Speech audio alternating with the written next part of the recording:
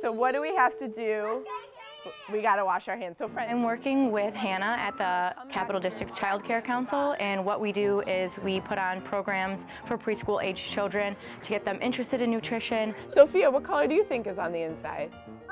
Orange. We try to start healthy habits at a young age so that it will last throughout their lifetime. We get them interested in food, and we think it's really important for young children to understand where their food comes from, and healthy habits at a young age is really important for us. It's orange! So what we're doing today is we're introducing cantaloupe to the children. A lot of them have probably seen it, cut up at mealtime. Instead, we're showing them the whole fruit. We're getting them to taste it, to smell it, to observe it and give us their ideas about it. We're cutting it open, we're having them feel it, every aspect of it. And then what we're doing is we're showing them how to plant a cantaloupe seed. So they're taking their little pot, they're putting the cantaloupe seed in there, they're covering it with soil, they're watering it, and then they're watching it grow in the classroom, and they're getting used to watering it throughout the weeks while we're not here with their teachers. Pour it over the dirt. I'll help you a little bit. So our ultimate goal is to take the seeds that we grow in the classroom, that we plant each week with Miss Hannah, and we're going to transfer them into our community garden. So when the seeds grow into the cantaloupe or green beans that we planted, they can then take them home, or we could serve them at lunch.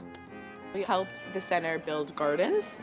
So that could be container gardens or raised beds or whatever works for them. That could also be improving existing gardens that they already have. And then the third part of it is bringing a farmer's market directly to the preschool center. So here's where we really try to reach the parents, the community members, and the staff and provide them access to healthy fruits and vegetables. From June until September, October, we partner with a local farmer and we bring them right to the preschool center. So we'll have a market going once a week, usually during pickup time, so we can reach as many parents as possible. A big unit that we do with our 3- and 4-year-olds is our community helpers. So one of the community helpers is a farmer. So learning about this helps them to understand what a farmer does every day and understand how our food gets on our table every single day at lunch. Friends, do you want another seed? Yeah.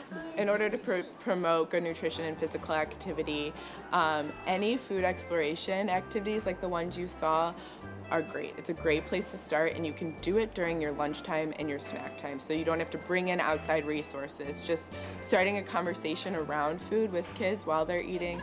We're hopefully creating habits that'll last for the rest of their lives instead of trying to reverse potentially bad habits that develop down the line.